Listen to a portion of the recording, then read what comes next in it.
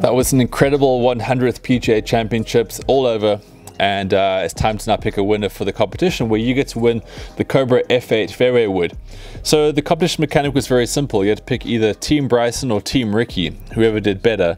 Rickie Fowler did better, so if you nominated for him, then you have a 1 in 155 chance of winning this competition. But I think this is going to be the last competition like we run like this, because we're obviously jinxing Rickie, because every time he's in contention he goes full pro tiers and he doesn't win. So this will be the final competition until we maybe think of something different, but I think with regards to Rickie Fowler, this really is it. So this is the list, making this all very official. This is what I do with the competition, so there'll be no discrepancies, there'll be no disputing the winner. I have a list, so you had 3 chances to win. You could either vote on Twitter, Facebook or Instagram, all on the Bouncers accounts. Everything there was then put onto the spreadsheet / piece of paper, and now I'm going to pick a winner independently without any fear or favor. It's going to be above board. So to make sure this is honorable, above board, this is Sia. He has no idea I ran this competition over the weekend. Sia, could you please pick a number between 1 and 155? From the auditors of Sia Sangweni and Sangweni Associates, I will pick number 64.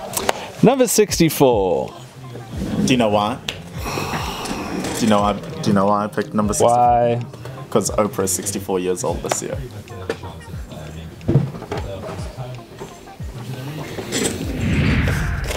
That's it. Entry number 64, which was Jean Haman. I hope I pronounced that correctly. Even if I didn't, who cares? You're the winner of the Cobra King F8 fairway wood.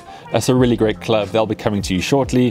Thanks to everyone else who played, and I'm sorry if you didn't win any of the competitions this year.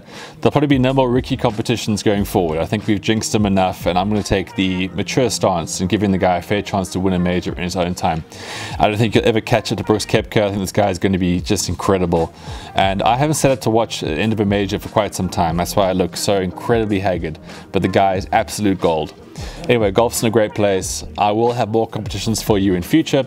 Otherwise, keep it on the YouTube channel at Follow the Bounce, and follow me on Twitter at Follow the Bounce, Instagram The Bounce, and Facebook as well if you're into that, at Follow the Bounce. I'm gonna finish this cup of coffee, try to do at least 2 hours of work, and then get back to sleep. I am haggard. Anyway, see you soon.